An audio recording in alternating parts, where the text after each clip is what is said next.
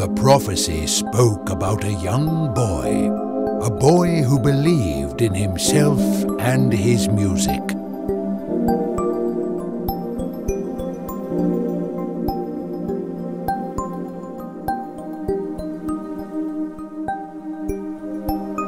It was only with him that the tale of the Untold could be revealed.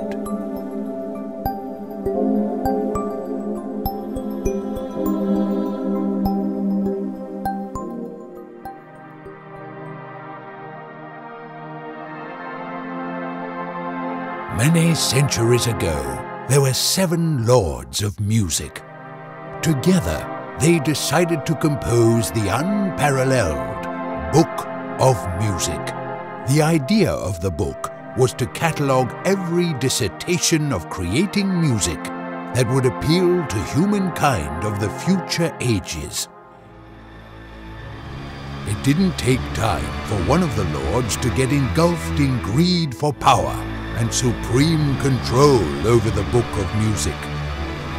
Blinded by his greed and hunger of power, the evil lord attempts to suppress and enslave the other lords by trapping them inside the book with a malicious spell, and thereby tries to gain complete control over the book. But as fate would have it, a part of the curse is rebound toward the evil lord. The evil lord is then turned to dust, only to disappear forever and ever, while the book loses many verses and contents. In an attempt to safeguard the book from the clutches of foul hands, the noble lords cast a last breath spell on the book. The young noble one, the musician, to thou shall the book unveil its powers and essence. This pure soul shall write the remaining 10 missing verses of this magical book by unlocking each verse with 10 musical performances of the highest caliber.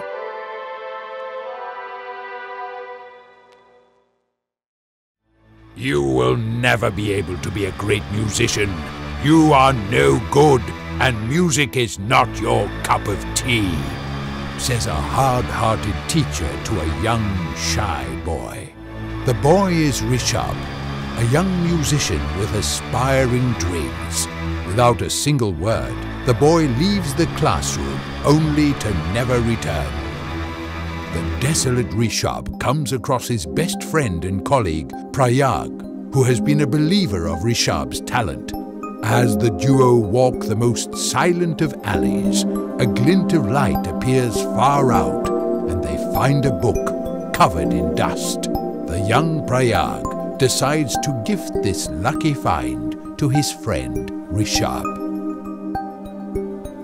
Years pass by as both of them try to find the contents of the book, but all that is left are empty and missing pages.